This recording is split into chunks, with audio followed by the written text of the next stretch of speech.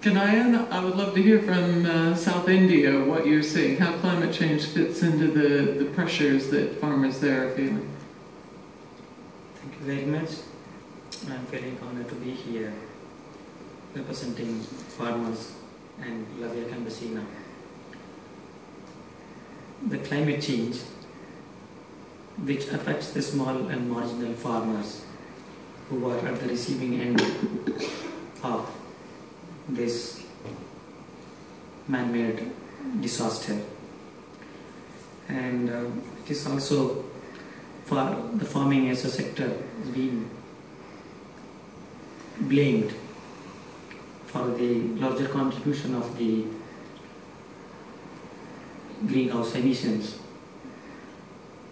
For example, rice is being blamed for the contribution to the climate change.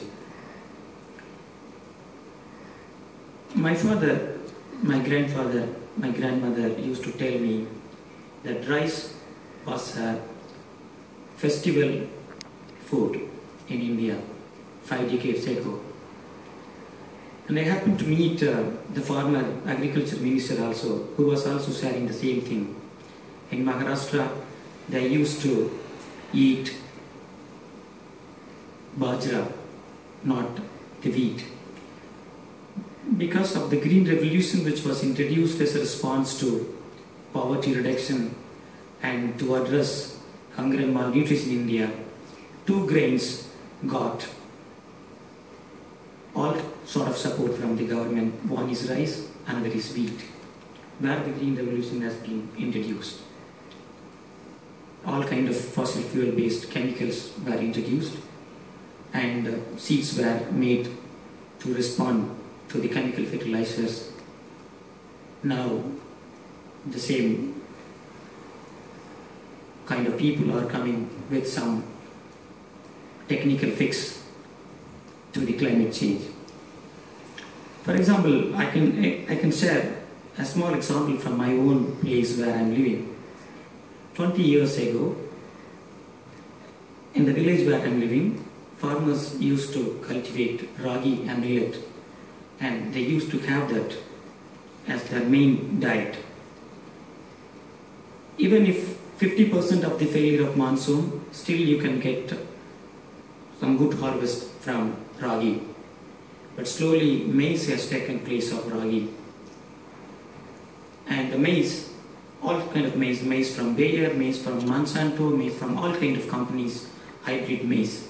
If monsoon is okay, then farmers are getting very good yield.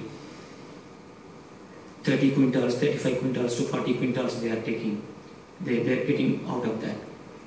Maize is getting premium price in the market, whereas ragi is not getting premium price.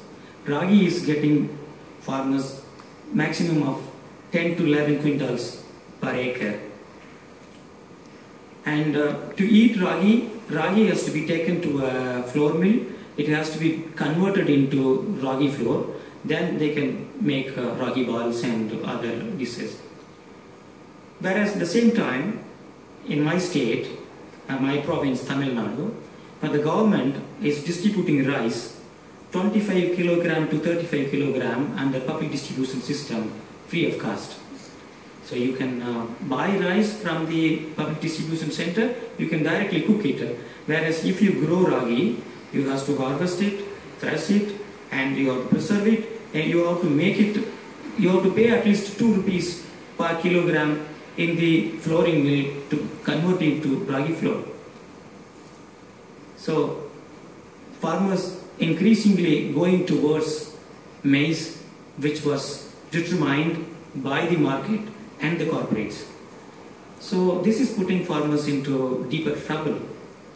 And there might be some solutions like climate smart maize seeds might come to the market.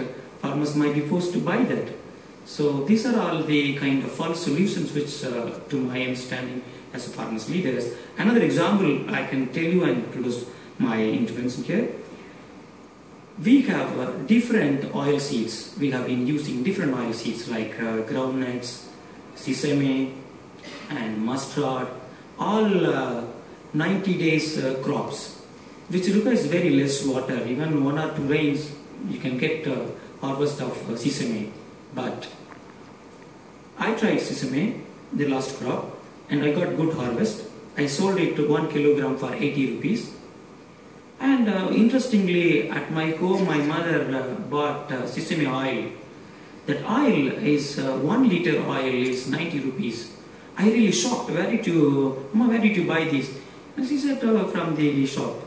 So if I'm selling my sesame 1 kilogram for 80 rupees, how come 1 liter of oil can be purchased for 90 rupees? Because India is net importer of edible oil from Malaysia, Indonesia, countries like that. And it is completely dominated by the corporates. The trade, cultivation, everything dominated by the corporates. And in public distribution system, now palm oil is being distributed. Palm oil is distributed for 25 rupees. If you want to buy good quality oil, you have to pay 150 to 250 rupees.